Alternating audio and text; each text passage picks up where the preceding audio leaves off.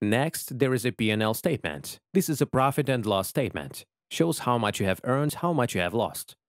It's a convenient thing because it's hard to calculate profits on Amazon itself without additional software.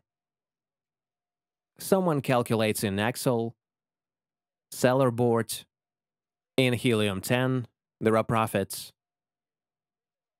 You can also add transaction. If you spend on a photographer, for example, or you pay $500 to an Instagram expert per month, you also insert everything, and as a result, in the P&L statement, you will have how much you earn and how much you lose.